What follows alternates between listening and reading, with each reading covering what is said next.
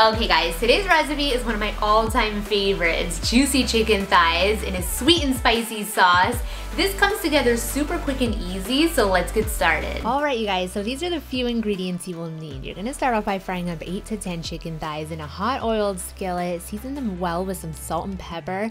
And if it's your first time here on my channel, I want to welcome you all. Be sure to subscribe and click that notifications bell so you won't miss out on my weekly quick and easy recipes. Now once the chicken is ready, you're gonna place all the thighs to the side and add to your skillet 4 chopped up cloves of garlic and 2 chopped up red chili peppers for a little heat. Move it around a bit, being careful that that garlic doesn't burn, and after about 30 seconds, go ahead and add the honey to the skillet and about a 1/4 cup of Dijon mustard. This combo together is like a match made in heaven. The smell is gonna drive everybody in the house absolutely crazy. It's just so good. After you have a nice thick sauce, you're gonna place the chicken back into the pan and get some hot and steamy sticky rice ready, or maybe a piping hot baked potato, because in just 15 minutes, dinner is ready.